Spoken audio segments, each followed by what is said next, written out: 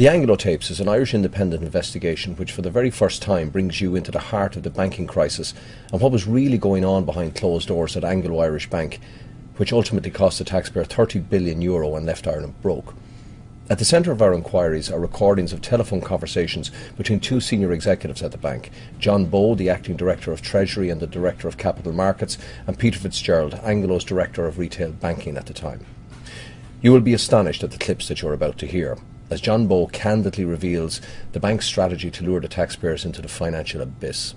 The tapes clearly illustrate what many people have long feared and prove beyond doubt that Anglo insiders knew the bank was headed for ruin but were determined that the Irish taxpayer would foot the bill in the process.